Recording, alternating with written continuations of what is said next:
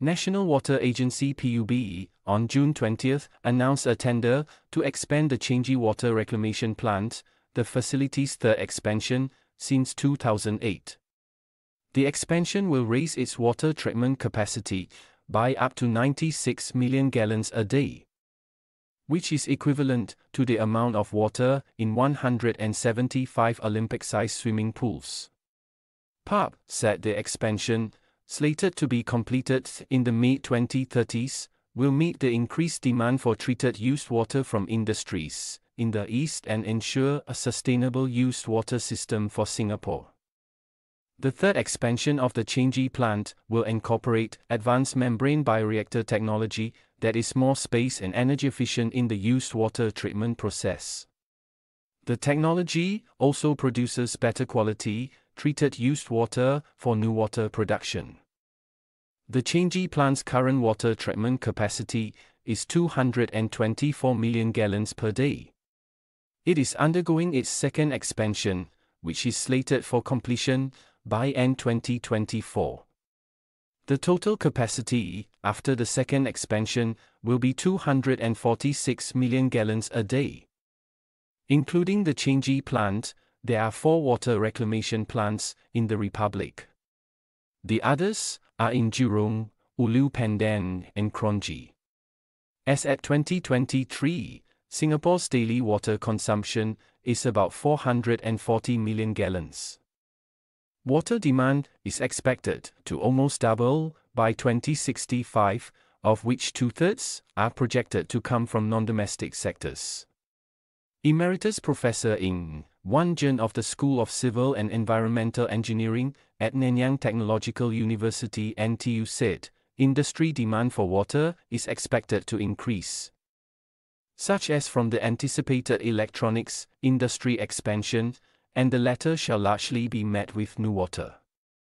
Used water that has been treated in the water reclamation plants is transported to new water factories, where it is purified by reverse osmosis. Ultraviolet light is then used to remove any remaining viruses or bacteria in the water.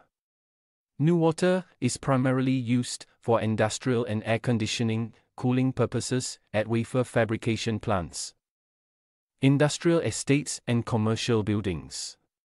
During dry periods, new water is added to Singapore's reservoirs. The water is then treated at waterworks here before it is supplied for domestic use.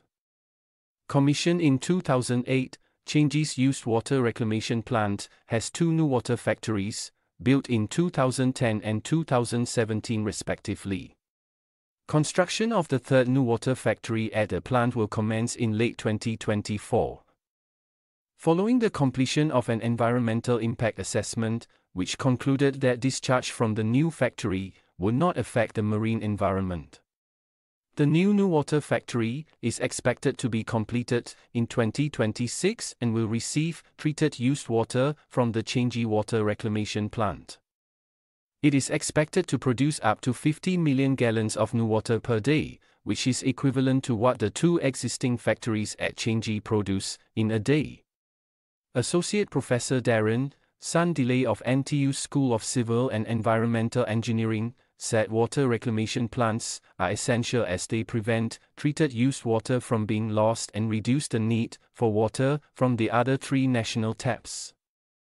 He was referring to Singapore's 3 other water sources: rainwater that is captured through waterways and reservoirs, imported water drawn from Malaysia, and desalinated water. If the country's population and tourism rate increase, as projected, the amount of wastewater generated will surge.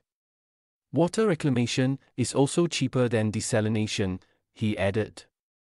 The cost of water reclamation from new water factories is at least 30% lower than that of desalination.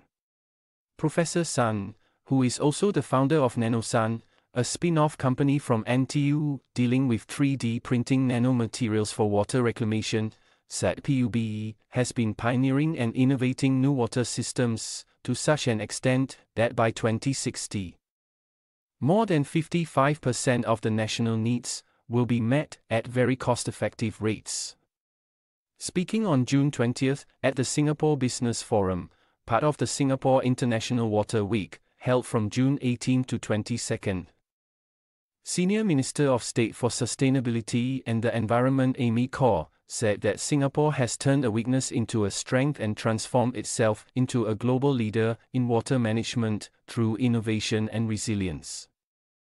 We have over the years continued to leverage R&D research and development to deliver new technologies and solutions for the climate challenges we face, she said. These include improving the efficiency of and reducing the energy needed for producing new water to ensure the sustainability and resilience of Singapore's water supply. She added.